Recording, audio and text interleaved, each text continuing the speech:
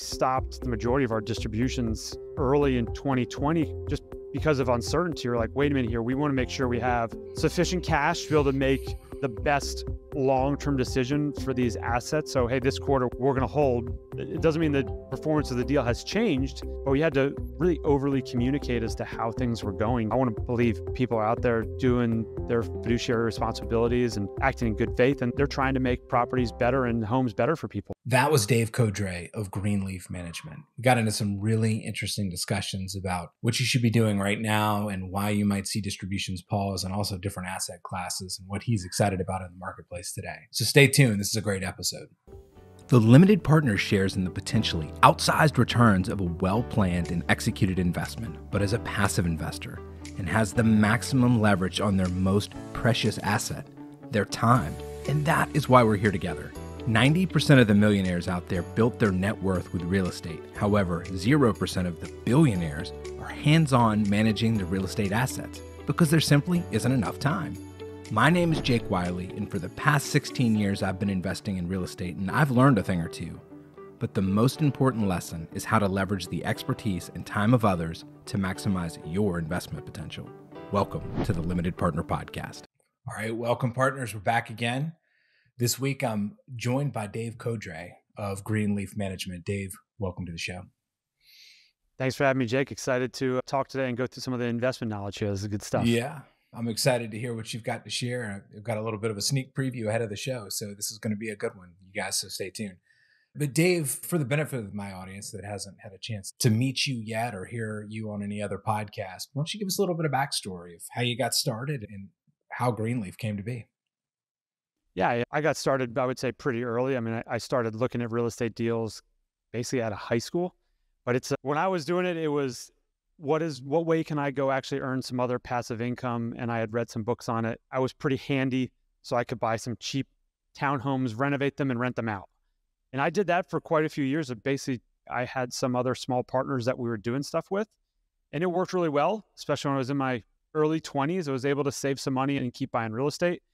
I just kept that trend going over the past 20 years and have gone from individual townhomes into bigger apartment buildings and commercial assets and that kind of stuff. But it's taken a long time over the years and a good amount of hard work to go turn things around. I've always been attracted to value add opportunities where you can take something messy and turn it into something nice. So that is predominantly what I've done really over the past 20 years, building out my real estate portfolio. That's an interesting, I guess, the start, right? You said a word that always kind of makes me smile, especially when you're getting into single family or flip type stuff. Is you said you read some books or you got into it because you were looking for some passive income. Did you find that it was actually passive income? No, I have not. Well, when I invest in other people's investment deals, that's more passive. That's good. But no, the stuff that I've done my whole career has been exceedingly active. So I've always been started as the maintenance guy. I've been doing property management. We still do property management to this day. So there's a lot of stuff that goes on behind the scenes of any real estate deal to make it perform. It's not passive on the general partner side. That's for sure. Especially if we operate, we're the management company as well. So there's always something going on. Yeah, I think a lot of us out there that are learning about the whole limited partner journey, you do read books and you're like, hey, real estate is passive. It's this property and it works. And like tenants live there and then they pay you. And then I think you probably find very quickly that like, even if you've just got a couple rental properties, it's anything but passive. And it's definitely not convenient, right? Like people never call you. The air conditioner never goes out on a mild day. the Right. Roof never leaks when it's sunny, right? Some people, you get into real estate, you're like, at some point, if you have a day job or a career that you're starting with and you're going to transition into it, sometimes it's more like, hey, I don't have time to do both. You got to pick one. So in my case, it was like, eventually I got to the point I couldn't do both. And I picked real estate. I love doing it. It's what I've wanted to do. I'm excited to do that, but it's a lot of time. Yeah, it is. It is a lot of time. And I think that as we think about the limited partner journey, right, the idea is to truly be passive, right? You're not the operating partner. You're not the GP. You're the limited partner. You're putting your money in and you're working. But, you've done both, right? So you've been the sponsor, you've syndicated deals. You've also put money into deals with some other folks. But thinking about it from the limited partner seat, I'd love to hear, let's humanize you a little bit for the audience because it's not all rainbows and sunshine. Tell me about some mistakes that you've made and maybe how you've been saved. I think mistakes are the biggest ones looking at an investment, and once you've made that investment, changing what your expected investment outcome is. Like, to me, it's not necessarily a mistake that you made, but it's a mental hurdle that you've got to get through of saying, look, I invested in this deal. These are the risks that I knew. This was my hopeful outcome from that. But then as that deal goes on, you kind of change your viewpoint of what your expectations are. So I think it's important to understand what your original goal was when you invested, why you made that investment, what you were thinking at the time, so that you can, one, go back and assess your own investment decisions, but then really base your performance on what you expected to happen at that time. I think when you lose sight of that sometimes, you expect the deal to do better or you didn't see this coming, but a lot of times you kind of knew some of these risks ahead of time and then forgot about them over time. Well, let's get specific then. It sounds like you've got some personal experience there. And I think we all do, right? We're like, the downside is this, but I really expect it to be like way up here. But done that personally. Yeah. And I guess one, have there been any Yeah. that have gone the other way? Oh, certainly. Not everything. There's a reason you rank your deals between this is the best one and this is the worst one, right? And all of the hurdles that we face, and we've got some right now that are where it's taking longer to get occupied than we had originally planned. So we've had that happen in mobile homes, right? Where you've got mobile home parks where you're trying to rent out units and you're trying to turn a mobile home you buy a deal, it's value add. It takes a lot of work to turn a mobile home. They've got very specific type of maintenance needs. So we've had mobile home parks where it took us twice as long to get the occupancy that we were projecting. That puts you behind on distributions. You've got a little bit of fatigue with your team because they're like, man, this capital project is taking twice as long as we thought it would. And you're dealing with not only financial issues from that, but morale issues for how do you get through this project and make sure you get to the finish line. So that's something I think missing on CapEx time forecast, not so much the cost, but the time that it takes to go execute stuff. That really got exacerbated during COVID when lead times for any materials were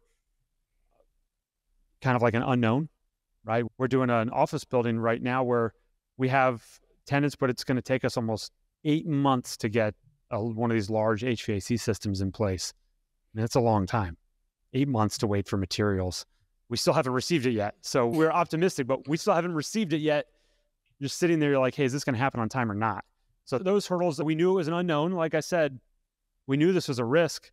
So we're not totally surprised by it, but man, in the middle of it, that sucks. It's not a fun one to be dealing with. So. Yeah. I mean, if we go back in time, let's call it 2 years when the market everything was still kind of rising.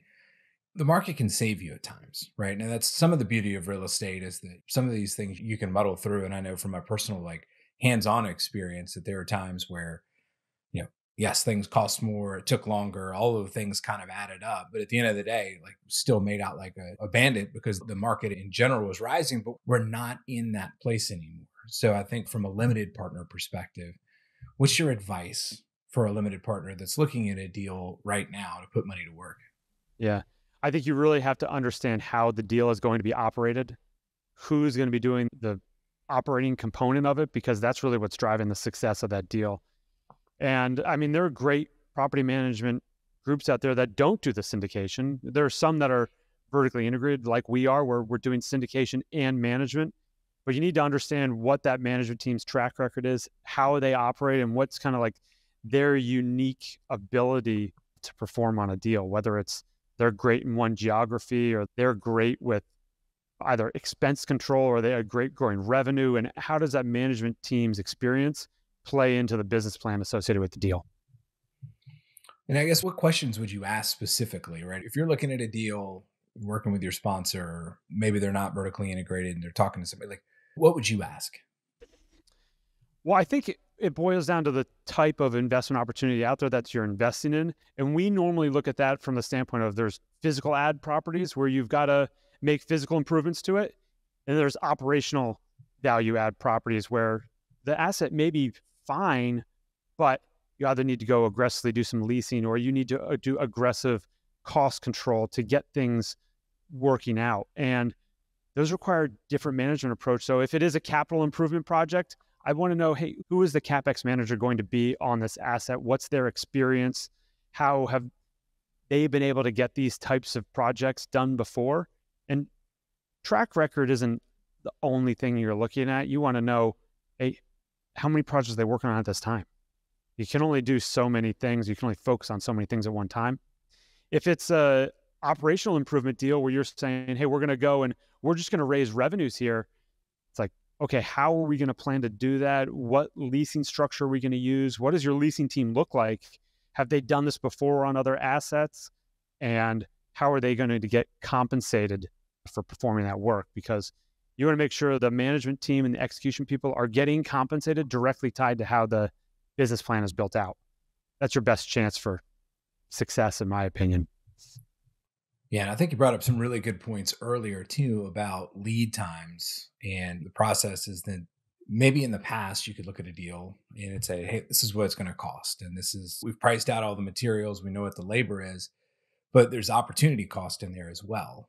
And as you think about if you want to raise rents because you're doing these improvements and all these things kind of play together to make the model work, were you asking about the lead times? Or are you trying to figure out like, okay, well, hey, look, this is rather mostly cosmetic. It's not that big of a deal. Or if like in this case, you've got significant capital assets that you're trying to bring that are a linchpin to a piece of this.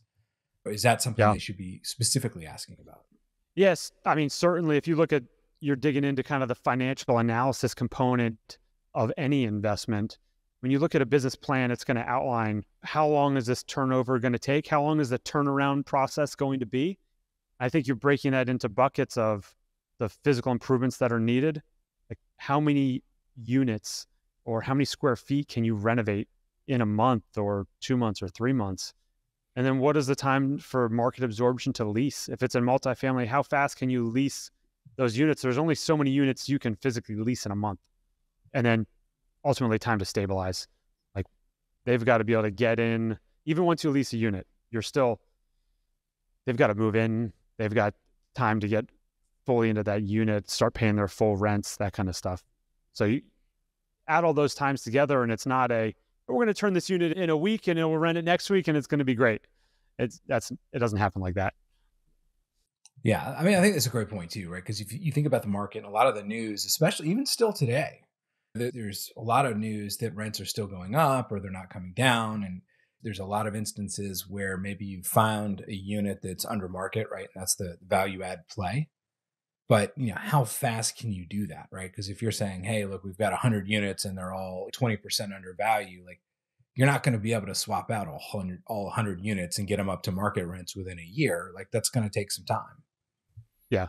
I think when you're looking at just supply and demand stuff, as prices and rents keep going up, people are going to take longer to make that decision to go pay 20, 30, 40% more. So leasing times are going to take longer. We're seeing that across our multifamily portfolio where, yes, rents are still going up, but the time to lease units is also growing significantly on a percentage basis compared to 6 months ago, where 6 months ago you could lease something almost instantly. Now it takes a little bit of time. If it takes 2 or 3 weeks, that's a lot longer than it was 6 months ago because prices have gone up and people aren't just going to automatically just pay more because you're asking for it. They're going to take time and make a financial decision for their family, as they should. It's going to take them longer to make that leasing decision. Yeah, I would definitely echo the sentiment that the feeling of scarcity that we had go back a year has dissipated, right? I mean, it's still there, right? And the market demand is there. There's still housing pressures. But that sense of like, if I don't take this right now, I'm going to miss it. People are saying, well, hold on. Like, if I don't have to make an urgent decision, like I don't feel like I have to make those decisions right now like I used to. And to your point, like all of those like delays or expansion of time in the decision making process adds up cumulatively. So if you're looking at projections, even like timelines that were in financial models or forecasts 6 months ago are kind of irrelevant at this point. Like you need to look at it and say, like, are you seeing a difference, right? And how are those things being factored in? Did I capture that right? Yeah, no, that's exactly spot on. I mean, that's a lot of what we're dealing with across all of our asset classes right now. That's kind of what's out in the market. there's kind of like that investor mindset of sometimes the best deals are the deals you don't do, but that applies to anything. Sometimes, hey, I'm not going to go pay a bunch more rent. I'll just stay in the place that I'm at. And for a lot of people, that's probably a good decision as you're facing a more uncertain economy. Whether that's true or not, if the feeling is that, people are going to make more conservative decisions. Yeah, I think the feeling is definitely trending that way for sure. Let's talk about what is your advice? Folks have gotten into deals recently, and maybe these business plans are taking longer to develop. What's your advice for them, right? We could be talking about distributions that have dried up, right? The potential of a Yeah. capital call. What's your advice there? I looking at those situations, it's why did I get into that deal in the first place? Like, did I make an investment because I wanted to get recurring distributions? Or did I make an investment because there's a big capital gain opportunity here? Typically, those don't go hand in hand. Those are normally different types of deals. So if you invested because you thought you were going to have a big capital gain and they're like, well, hey, now I want distributions, kind of changed your investment mindset in that process. So that's really like sticking with what was your original reason to get in this deal. And if you don't see the opportunity for that investment decision to play out, then you really need to just look into what's causing that to happen. So if it was a distribution deal and you're not getting distributions anymore, it's like, what has caused that and how does that shape my future investment decisions? Right now, operating costs are growing fairly rapidly across the board. Taxes and insurance are, in some markets, especially coastal areas, are way higher on a growth rate than people I think would have projected. So you're seeing definite challenges in that. And that's blowing apart some syndication models as well, where maybe you didn't expect insurance to double. So I think making sure why you made that investment and looking at what the causes are that are impacting your investment results so you can avoid that decision next time.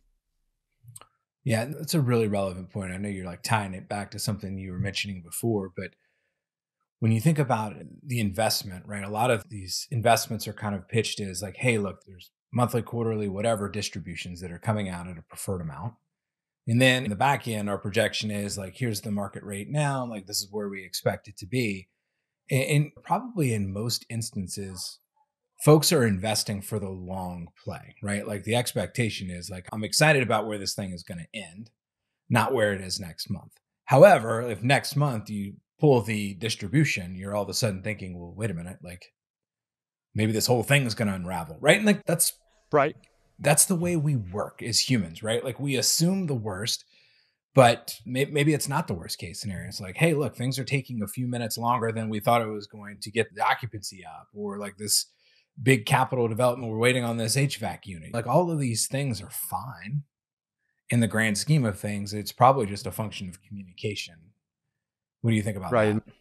Yeah, I mean, the communication from the general partner or the syndicator of why they're making decisions, that's important. I go back to 2020, we stopped the majority of our distributions early in 2020 just because of uncertainty. We're like, wait a minute here, we want to make sure we have sufficient cash to be able to make the best long-term decision for these assets. So, hey, this quarter we're gonna hold.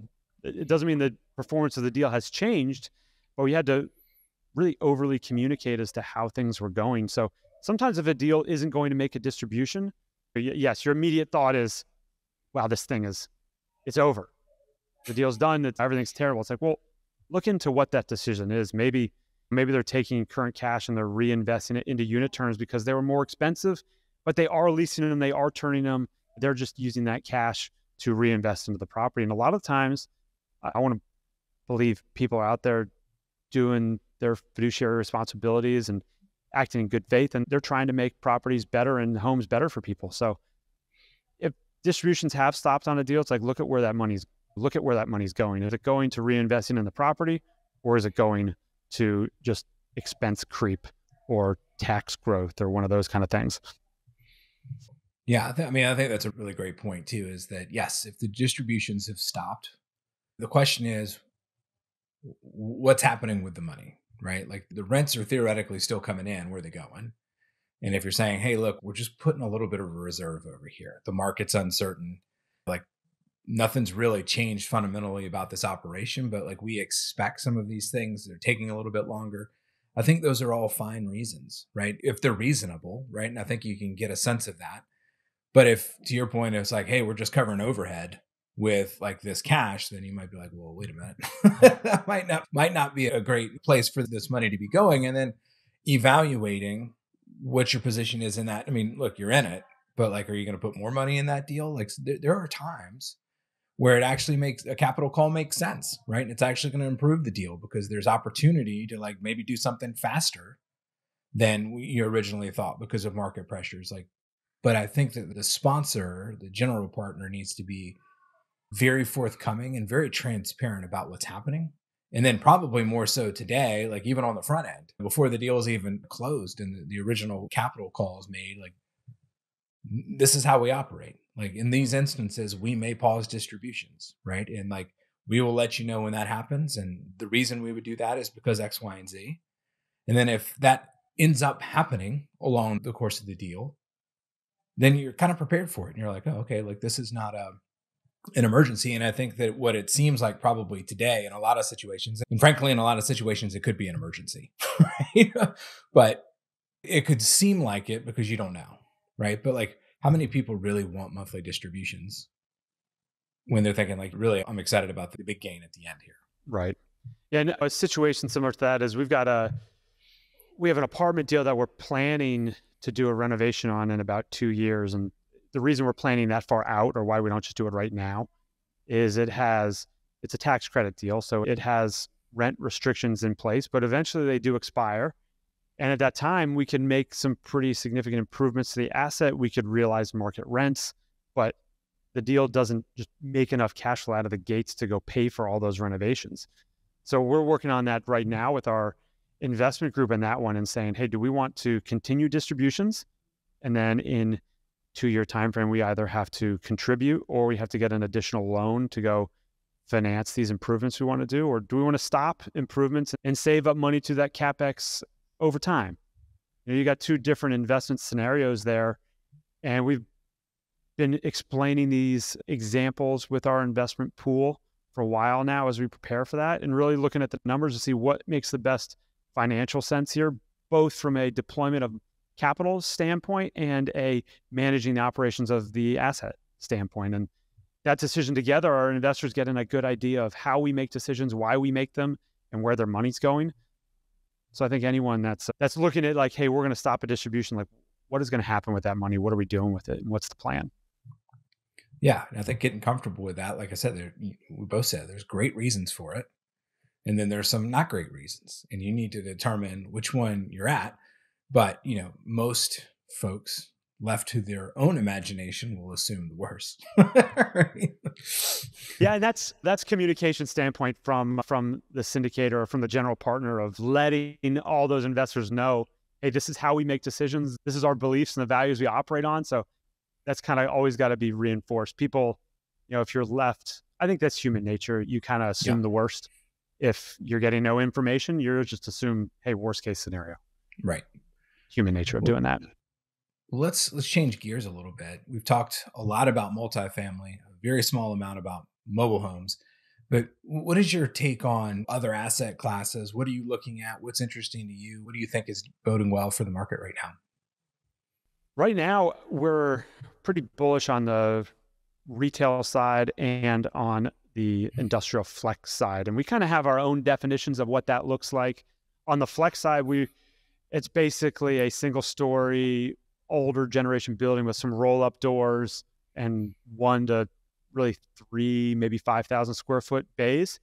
That's a lot of home service companies that are there. So everything from an HVAC company to pest control. We have a lot of those types of operators that are in that space, and it's performing really well, and we're seeing good demand there. The other segment, we really like single tenant net lease deals.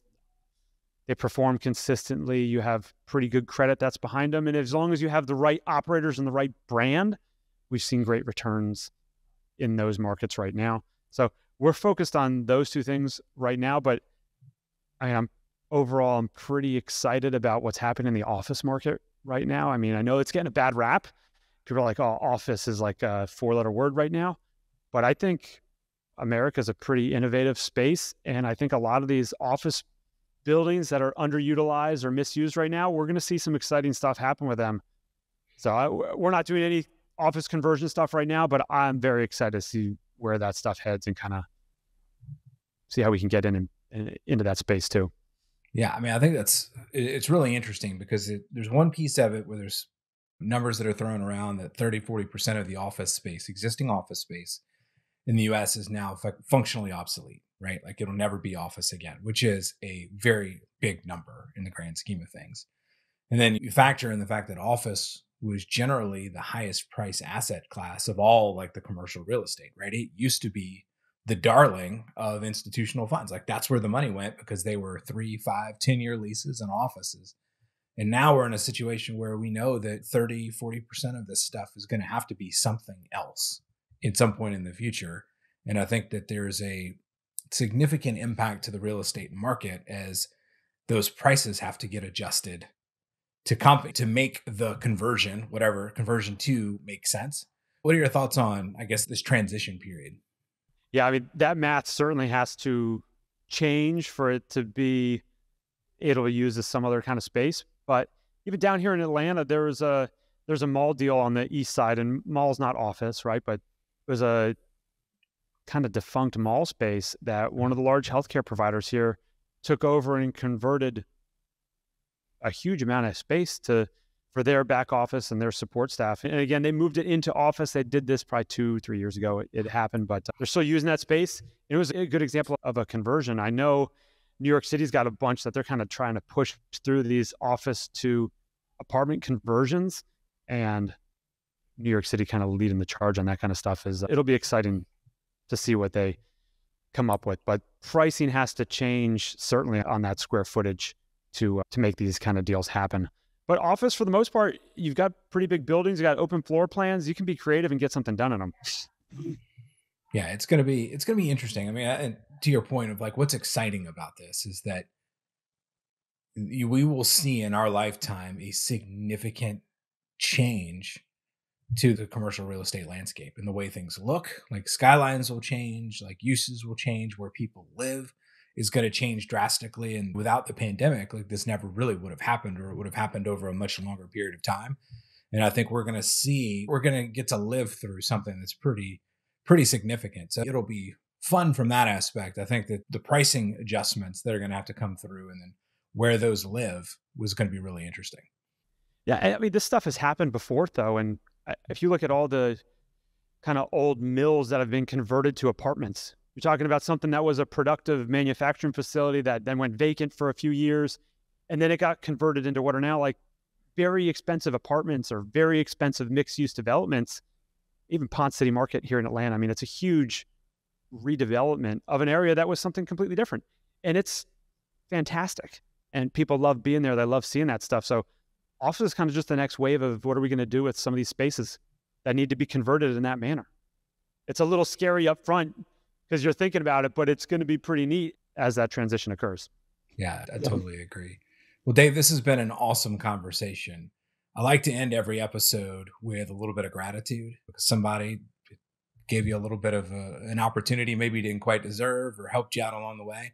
And I want to give you a platform publicly to say thank you. Yeah, certainly. When I first here in Atlanta, coming from the Northeast, I didn't really know anyone.